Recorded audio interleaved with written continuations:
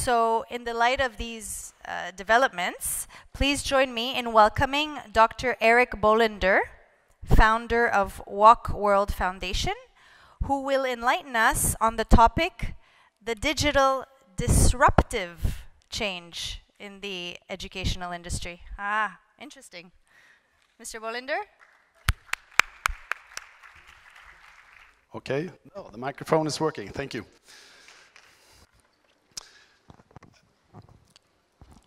In 2011, when Steve Jobs and Bill Gates met for the last time before Steve Jobs passed away that fall, they talked about the digital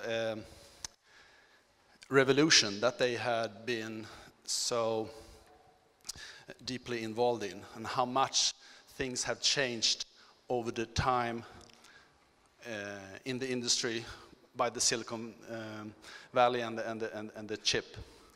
The way we work in the office, the film industry, the music industry had a major impact on their lives and everyone else's lives. But they also agreed on one basic thing. Let's see if this works.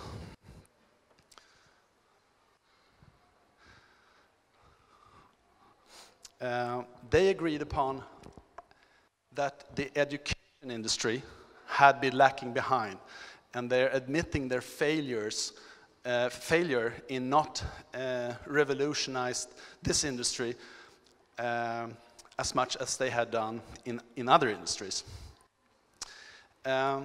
This has been a part of my journey, my personal journey into this business. I've been founding a company called Click Data in Sweden over 30 years ago, working on digital education, online training as it's called now today. Let's see if this works. And I've been also working on a non-profit project called World of Knowledge, which I will be talking a little bit about. So it's a great honor for me to be here, of course. Let's see if this works. Where do I click? Can someone help me? There you go. This is forward, this is backward. Now you go. So the notion of reminding about admitting their failure to reinvent the education industry through technology was a major part of Bill Gates and Steve Jobs' last meeting. So let's begin with that we are living in a 140 character let's see where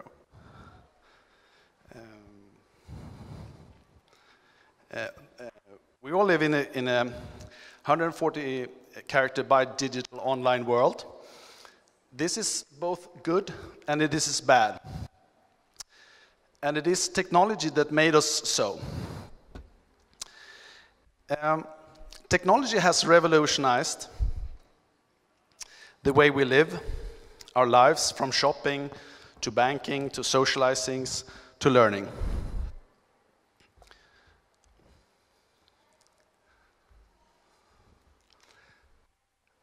And can you please help me with this screen there? It's a revolution from shopping to banking to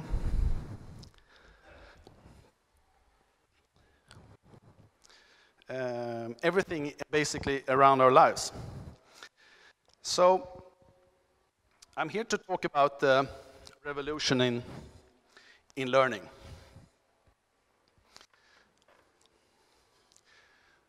In online learning.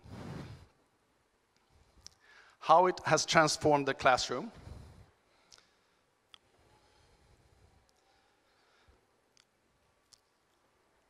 And how it has impacted education. And where it's likely to go in the future. Today, students,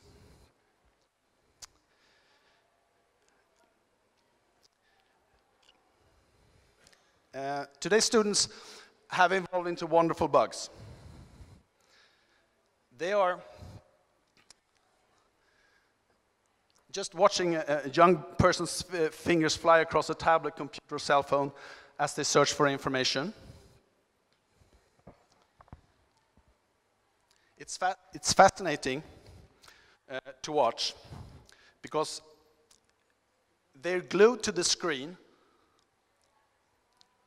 intending on finding what they're looking for. It's the curiosity that drives them. But then, if you look at the past, today everything is on the phone. It was not like that when we were younger. When in my generation, were younger, we didn't have that access to everything here. So the phone is a smartphone today, but is it really? Well, let's talk about that later. So we all use the internet for looking up words, finding now it works here.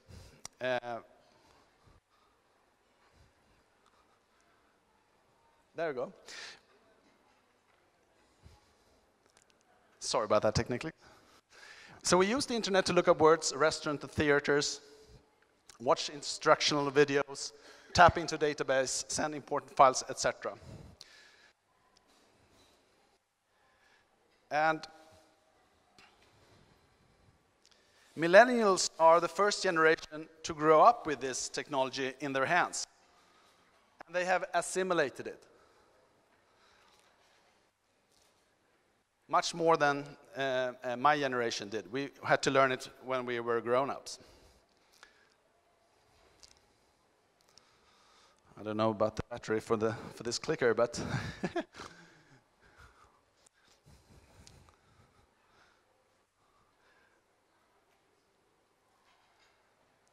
so young people already understand the basic platform and will quickly turn the chaos into order within minutes, making the rest of us older people look stupid. So they turn the chaos into order and let us other feel a little bit stupid about it. I'm not going to be stressed about this clicker, I promise. So they are actually living in the digital world, and this vast information source that used to be the library now is on YouTube and on LinkedIn. On Wikipedia, basically. The two main sources for information today.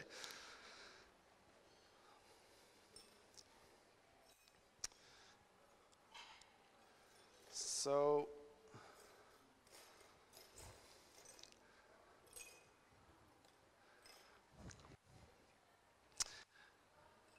everything cannot be taught on internet, but most of it has some videos online. So we are living in the age of technology for sure. So the result of this is that online learning has become a natural extension of who we are.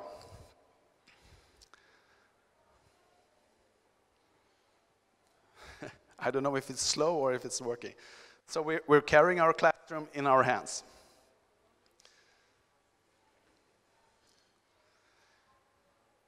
On the internet, there's a lot of online sources for courses. Of course, as you well know, the Khan Academy is one of the most famous, Udemy, Coursera, edX, and more. And through innovation, testing, and student engagement, online learning now holds a prominent position as a qualified affiliate learning platform. But one thing for me personally that I want to address here is that validation of knowledge is not the same as access to information. Wikipedia always claim that they have access to knowledge. No, in my opinion, it's access to information, not access to knowledge, because that's a little bit different. I'm going to talk a little bit about the evolution of online learning and where it all started. In the 1960s, the University of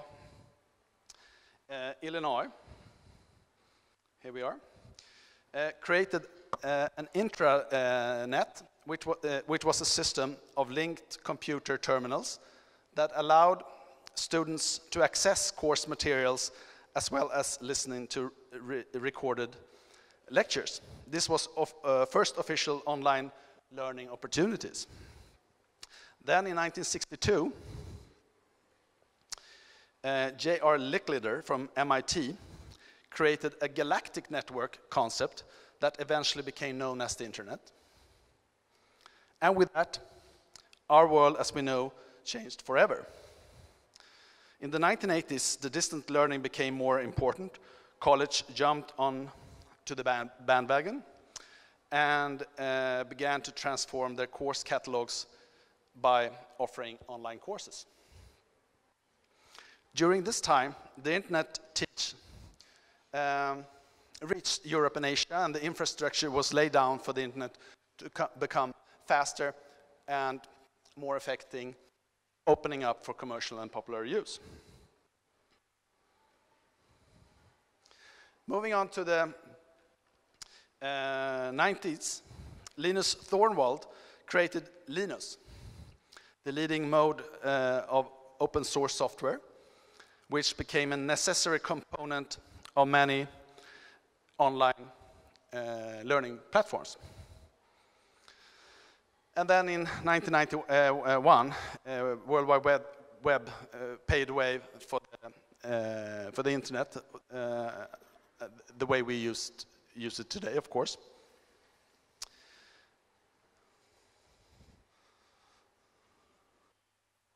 And it was also during this time period that the first accredited fully online college emerged, as well as LMS, Learning Management System, was coined as a term everybody used.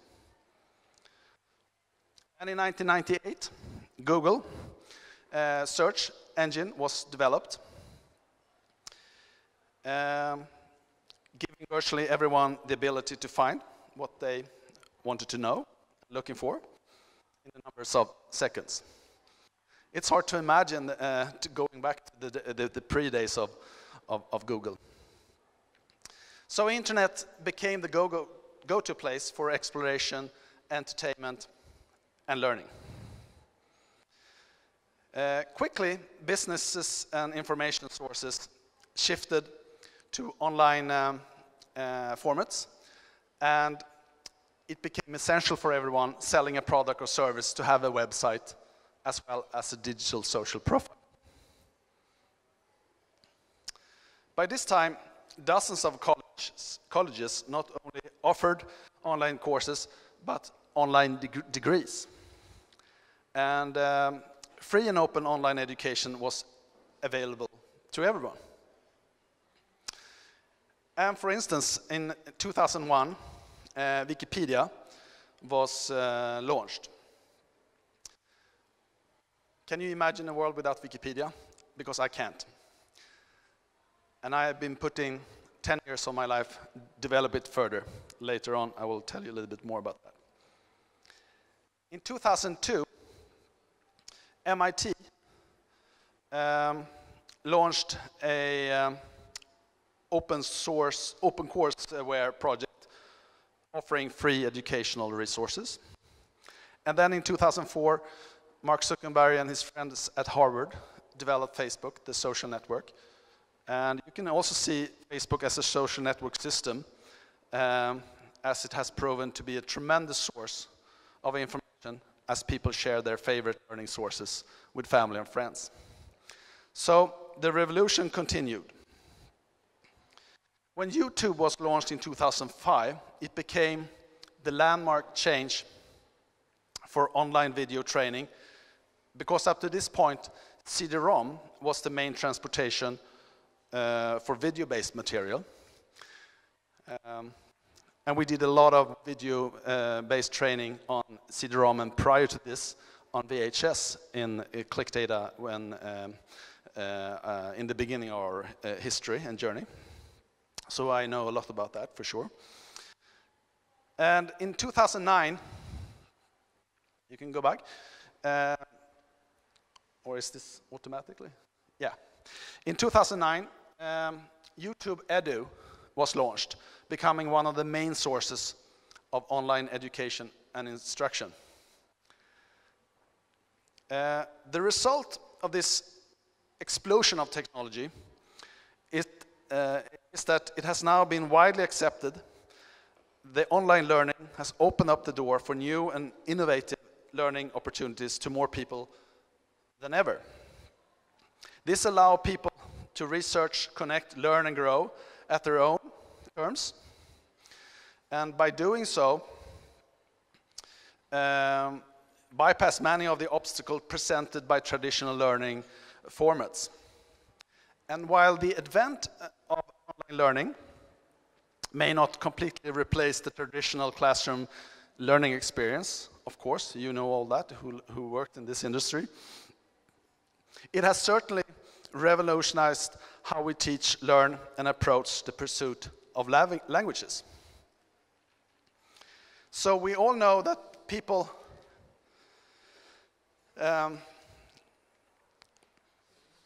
learn differently. Some will do it by visual, some are more into listening, while others are tactile learners. They have to feel, touch, and do stuff to learn and to gather the knowledge. Well, through technology, people now have easy access to the type of learning format and suits them the best. No longer must they sit coupled up in a classroom. No longer must teacher be restricted to lectures.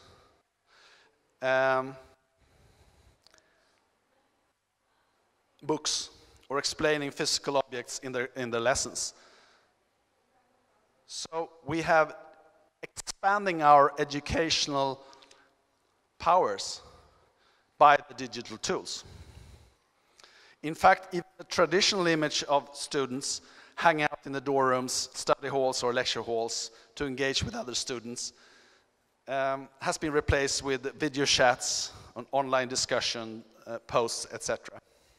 So it has dramatically changed the way we behave and use technology in the education sector. So today, online education offers a variety of media platforms that deliver text, audio, images, animation, and streaming video. Ours is one of them, of course, but there's lots of others. All available at their computer, tablet, or mobile phone. And blended learning is becoming more and more popular, where the student can blend in-person classroom work with online coursework, making the best out of two worlds. Consider some of the factors fueling the growth in online education. They include popularity of distance learning, flexibility in scheduling for both student and teachers, reduced costs, range of synonymous and asynchronous opportunities, access to expertise, networking opportunities, conducive government policies, and growth of IT security and cloud-based solutions, and also growth of entrepreneurs like myself who can earn passive income of offering their skills at competitive prices by having classrooms online for their skill set. So, Online learning offers hundreds of thousands of learning formats, lectures, seminars, workshops, tutorials, all from the comfort of one's home or wherever you are. You might even take a course right now while I'm speaking, who knows. And let's see, next slide. There you go. It increased retention by 25 to 60% over classroom work. So online education is not just a fad, it's actually our return on investment. So what lies ahead? Well, computers in the field is already fierce and will become even fiercer. Well, I had to practice that word again. This will drive more creativity and innovation to this industry, ed tech industry as we call it, but could also slow development as market becomes more saturated. We're not really there yet. Reports show that the future of online education demand is be mobile friendly, be a good value or even free, offer career and academic services, and be increasingly diverse, offering student-centered strategies, gaming opportunities, etc. So, moving on to the next slide. The global online education market is projected to witness a compound annual growth rate of about 10% to reach a global market size of around $286 billion by the year 2023. So this is a major industry already and has been for quite some time.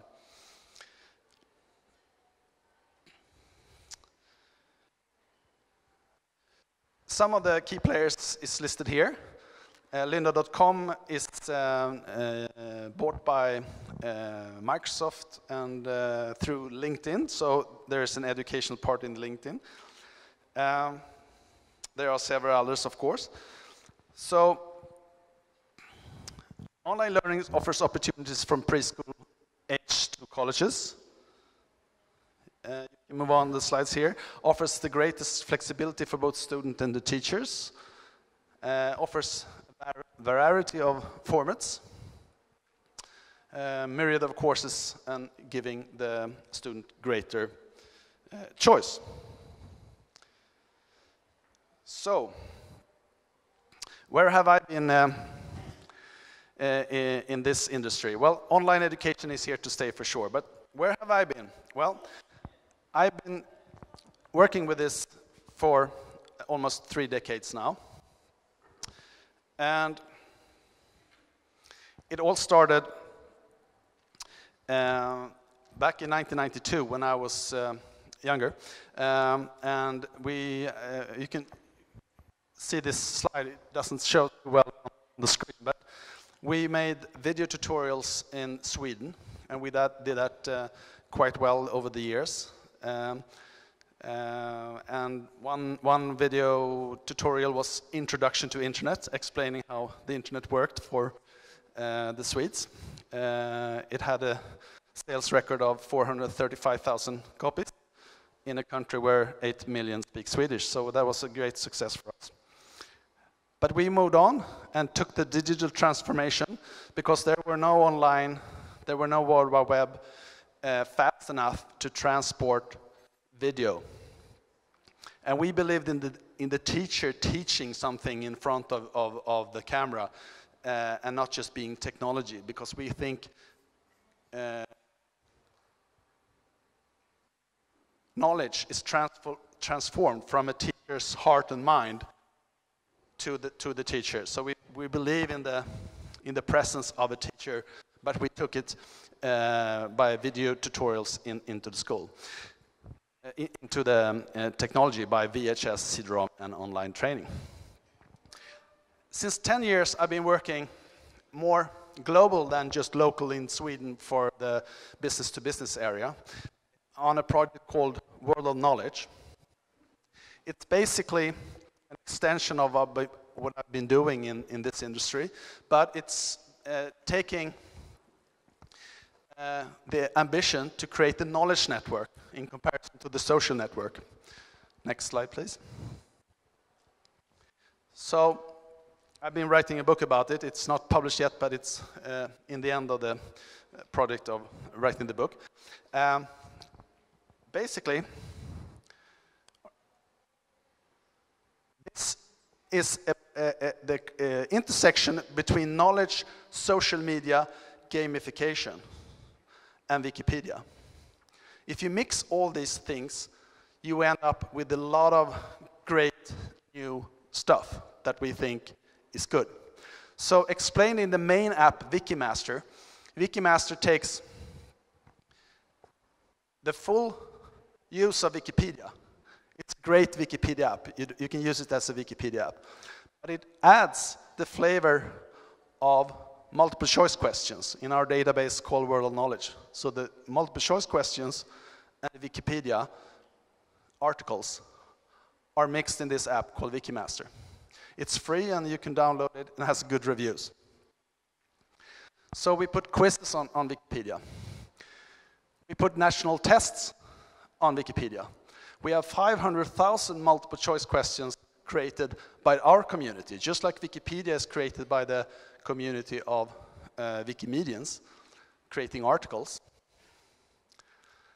We create, back please. We create, please turn it back, or did I? Yes, thank you.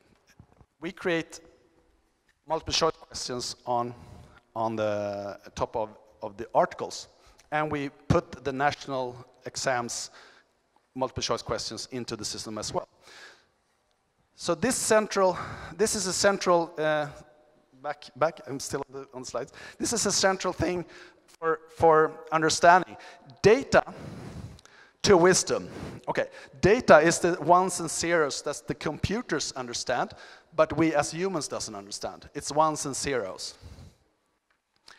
Once ones and zeros are developed into information, we can, as humans, understand and learn it and get it. If we have access to information, like we have going to a Wikipedia page, we then put the information into our heads. And when information is in our heads, we don't need to Google it. We know things. And that's very good, because the more we know, the more likelihood we are to get insights. That's how history develops. So that's why that and that country has their culture, because of their history. We can draw conclusions, insights. And once you become a little bit older and are in the second half, just like me, we become wise. Okay, we get wisdom. So this is a central thing. So Wikimaster is not access to information. It's a tool to learn. So from our perspective, we develop Wikipedia into the next thing. We're trying to build a school on top of it. Wikiflip, it's the smaller sibling. It's like Instagram. If this is Facebook, this is Instagram. Basically, we took the questions that we have added images to from the Wikipedia database called Wikimedia Commons. And then you can flip things. So if your students has a homework of, let's say, photosynthesis or French Revolution, they can search for French Revolution as a Wikipedia article, and then they can take the questions by flipping images from this learning. When they don't know when Robespierre died, they can click on the Robespierre article and learn more about him. So this is the two apps we have. So basically what we have done is put sugar and milk into the coffee. So if Wikipedia is the coffee, we have put sugar and milk, and we were trying to create a Starbucks on top of the coffee. Starbucks for students, if you like. Mr. Bolinder, we need to wrap up. We're wrapping. So I'm going to wrap and just say this is what we have done, the Walk Academy. And I will end with the quote. I think I'm on the last slide. Can you put the next slide? Okay, next slide. Anyway, Going from information to well, I had a great quote from Steve Jobs. Here it is. The most important thing is a person who incites your curiosity and feeds your curiosity. And machines cannot do the same the way people can. The element of discovery all around you. So you don't need a computer. Thank you very much. Bye-bye.